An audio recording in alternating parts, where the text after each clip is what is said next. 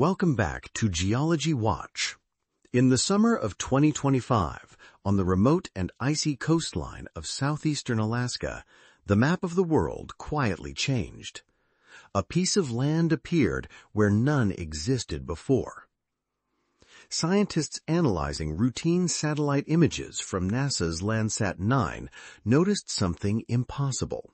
A new 2-square-mile island sitting in the middle of a growing milky blue lake. This wasn't a volcanic eruption creating land from the sea. This was something far stranger. It was a ghost emerging from a dying giant. Before we uncover how this is possible, if you're interested in the dramatic changes shaping our planet, please take a moment to like this video and subscribe to Geology Watch. The discovery was centered on a massive river of ice known as the Alsek Glacier.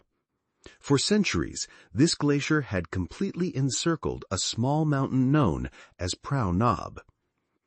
On satellite images from 1984, Prow Knob was what geologists call a nunatak, an isolated peak of rock entirely surrounded by glacial ice. Nunataks are invaluable scientific markers, acting like historical dipsticks, showing scientists the minimum thickness the ice once held. For generations, Prow Knob was a prisoner of the ice, a landmark known only to a handful of geologists. But as scientists compared the old images from Landsat 5 to the new high-resolution data from Landsat 9, the picture became terrifyingly clear. The Alsek Glacier was in a state of rapid collapse. The ice that had once buried the landscape for miles was thinning and retreating at an incredible rate. In the summer of 2025, the final wall of ice connecting the glacier to Prow Knob melted away, severing the connection forever. The meltwater pouring off the glacier by the millions of gallons filled the newly empty basin. This process creates what is known as a proglacial lake, a body of water dammed by the glacier's own retreating front. As the glacier dies, the lake grows. The new body of water was named Alsek Lake, and Prow Knob, once a nunatak, was now a freestanding island. The scale of this retreat is staggering, yet it was not entirely unexpected. Glaciologist Mauri Pelto, who first documented this glacier in 1984, noted that even then the ice was showing signs of significant thinning. But historical records paint an even more dramatic picture. In the early 20th century, the Alsek Glacier's terminus was miles away, at a place called Gateway Knob. By the mid-century, it had retreated eastward, but still firmly encompassed Prow Knob. Aerial photographs taken by the famed glaciologist Austin Post in August 1960 confirmed this, capturing the mountain peak completely surrounded by the vast expanse of the glacier. Now the glacier has pulled back so far that a 5-square-kilometer lake and a new island sit in its place. The immediate discovery was confirmed, and scientists turned their attention to something far more profound than a new dot on a map. The real story wasn't just about the birth of an island, it was about the death of a glacier, and what that means for the rest of the world. This island isn't a sign of a healthy, dynamic planet. It is a tombstone, a 2-square-mile monument to the speed of climate change.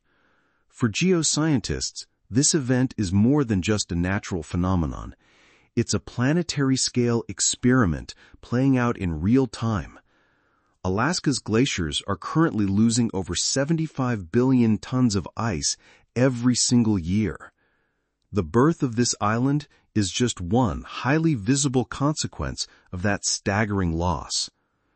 With the high-resolution data from Landsat satellites, researchers can now precisely measure the volume of ice lost and the rate of retreat.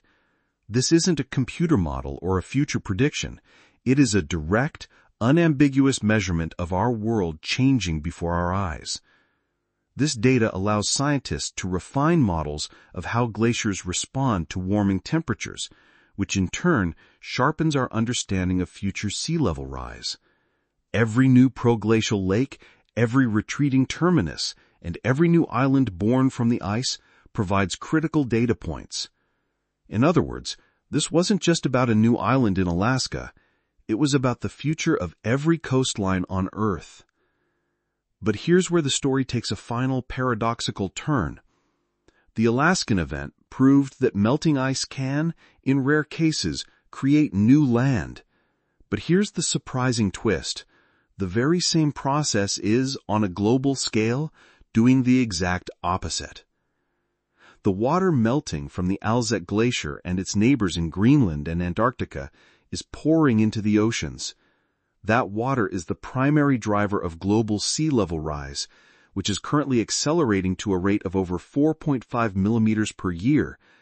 That may not sound like much, but it is enough to begin swallowing low-lying islands in places like the Pacific Ocean. Nations like Tuvalu and the Maldives are facing an existential crisis. Their highest points are just a few meters above sea level, and they are already experiencing severe coastal erosion and saltwater intrusion into their freshwater supplies. They are losing land, not gaining it. So we are now living in a world where the primary driver of sea level rise, melting ice, is simultaneously creating a new island in one location while condemning others to disappear beneath the waves. The birth of one is directly linked to the death of the others. This new Alaskan island, therefore, is an extraordinary and sobering landmark. It's like a natural alarm bell we can see from space. A beautiful, rugged piece of land that shouldn't exist, born from a process that threatens coastlines everywhere. It is a silent, powerful reminder.